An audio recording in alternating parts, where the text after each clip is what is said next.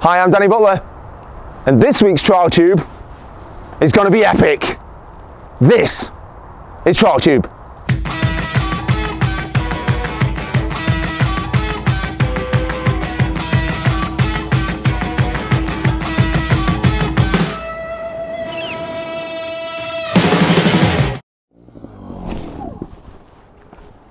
Now this week on Trial Tube, we have something very special.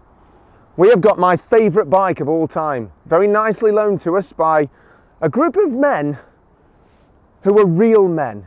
If you ride an RTL, it means you've qualified to be possibly the most manly man in existence.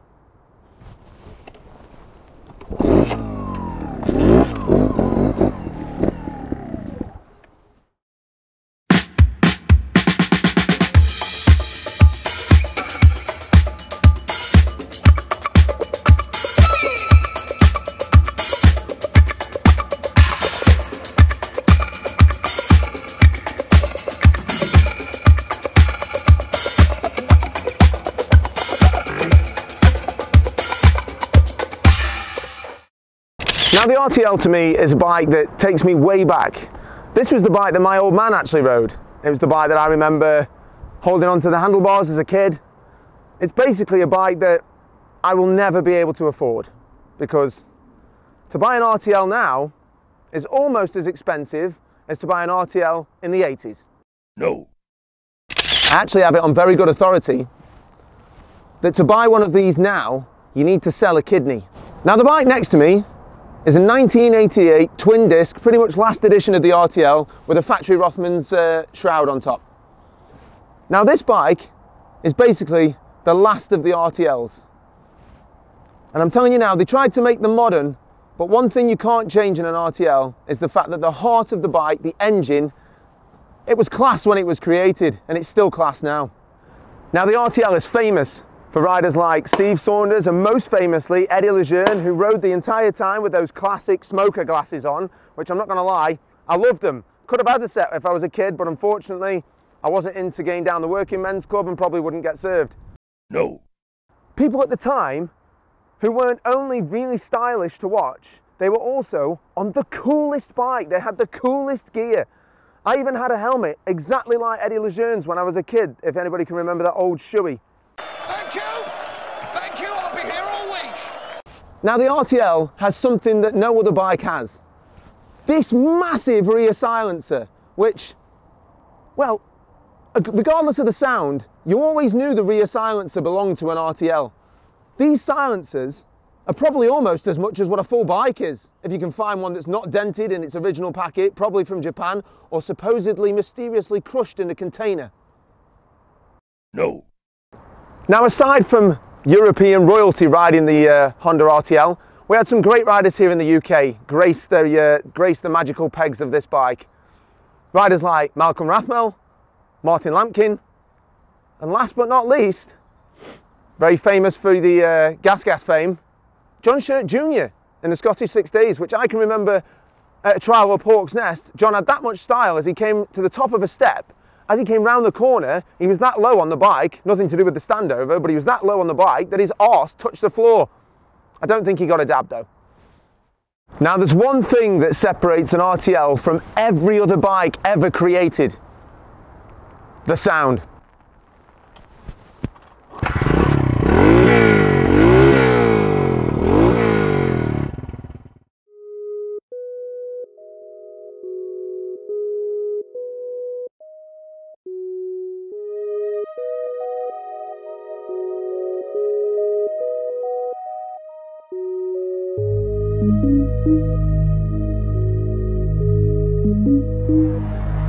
Hi, I'm Dan Clark, this is Trials Tube, and I've got a problem. 4 years now, I've had an addiction. To cope with this addiction, I've had to go to many meetings on numerous weekends. It's led to me giving up anything modern. It's led to many breakdowns in relationships and emptied my bank account. But by heck, it don't half make me happy.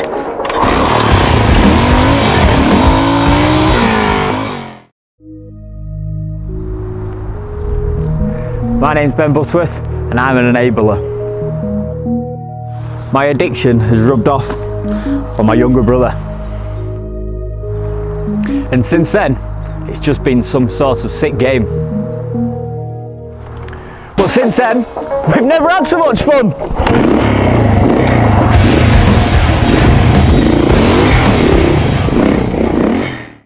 Now this episode isn't just about the amazing, well, piece of machinery that is the RTL. It's also about the people that ride RTLs. These are hardened trials riders that have been in the sport for years and years. They've rode the modern bikes and then come to the senses and realise that there's no better bike than an RTL. Also, if you are going to argue with me in the comments, you're going to have a very good case. The best bike ever made is the Honda RTL.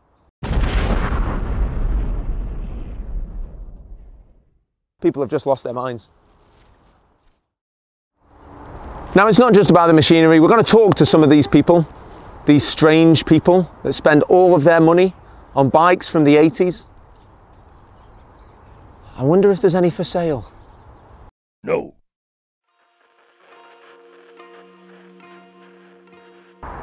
Sorry, just one second. Do you want me to introduce my name first? Hi, this is my pink RTL. It's a 1987. I chose the pink because my girlfriend's got a pink BMW. No.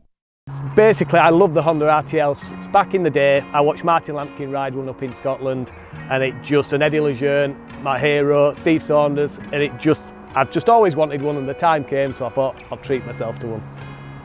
The two things I've changed on my bike, I've always loved the Showa forks off the Montesa 315, and I decided to put a set of them on because they work so much better than the original forks, and then I just put the rear mudguard a bit more flared just to make it look a bit more stylish. Apart from that, it's standard. I decided to go into the more classic bikes and these 80s bikes because I just really, it puts a smile on my face every time I start the bike up, and the people that ride them all seem to be just ace guys, and we have a good time riding them.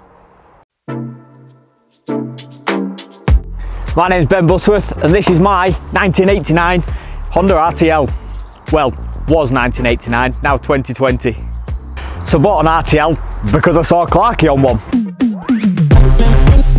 Every time he went out on his, I felt left out, so I thought, why not get one? What riders inspired you to get an RTL? None other than Dan Clark. It's had a few upgrades, bit of front end bling, Hope top yoke, 315 rainbow forks, 4RT front wheel. Lowered footrest, more like a 4RT, Orleans rear shock absorber, 4RT rear wheel, and a little bit of titanium bling, titanium front pipe. So fetch. What is fetch? Oh, it's like slang from England. Titanium.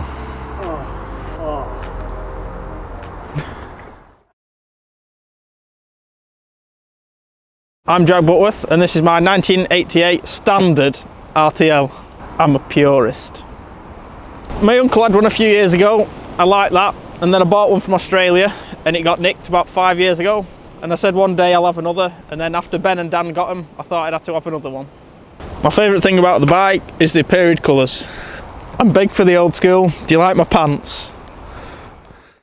Okay, let's party.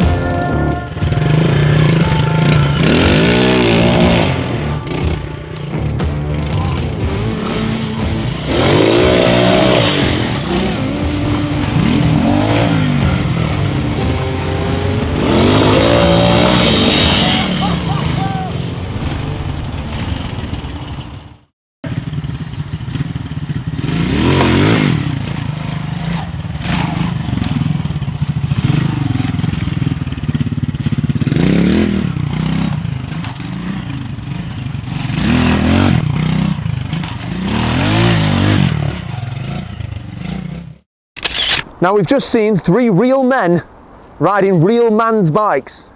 Women can buy them obviously as well, they're not a sexist thing, they come in pink. But now it's time for me to have a little try of Ben Butterworth's Pride and Joy. I've told him it's okay, if I fall over, I'll fall on the ground and the RTL can fall on me. That's how I feel about this bike. Sorry. So we're going to do the same section, once on the modern bike, which hopefully will go well. And then I'm going to ride the RTL, which I know is going to go really, really, really, really well. I've been told, don't think, feel.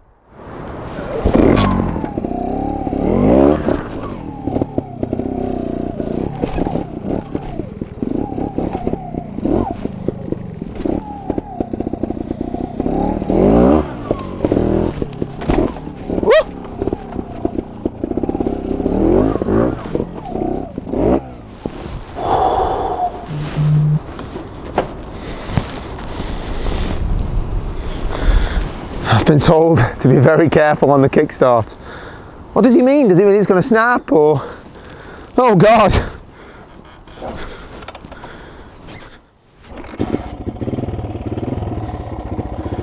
Oh my God, I can feel the testosterone!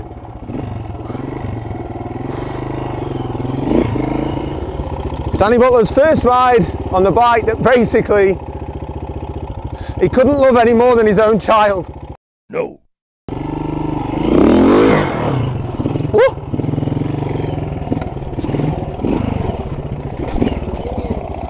So first thoughts, it's absolutely awesome and everything that a kid could want.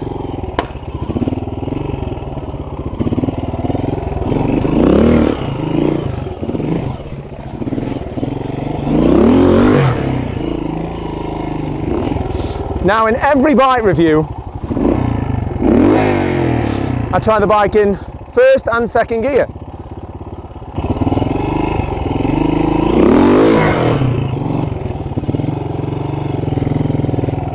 Now, on first gear and first impressions, obviously Ben's done some work on this. This is almost like the 2020 RTL. And honestly, every change to this bike has modernised it, but at the same time kept everything that's great about an RTL, especially this sound. And I was told, on good authority, just rev it, don't be scared of it. And honestly, I'm not scared of it. I'm erect.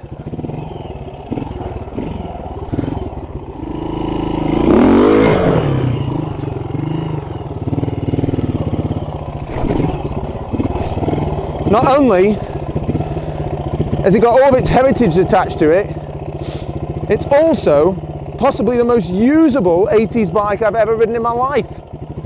But you can't let it get away from you because, well, it's finding grip in places where there isn't any. I'm not going to lie, I wouldn't have appreciated this bike when I was 14. I wouldn't have been able to move it. But you do have to hold on to it, but it's so planted, it almost does it for you. It just stands there on its own, completely. It's insane.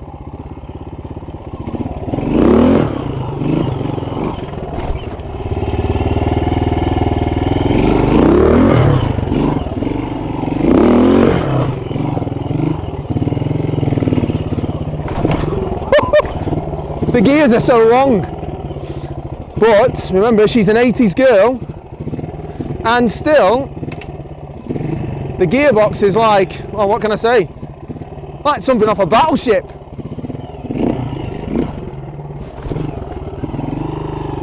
So second, round the corner and up the step.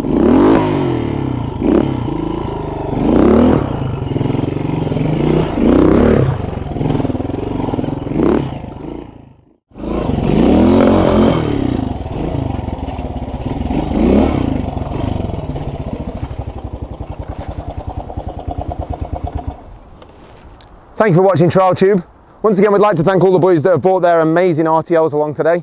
Big shout out to Jack Butterworth, Ben Butterworth and Dan Clark.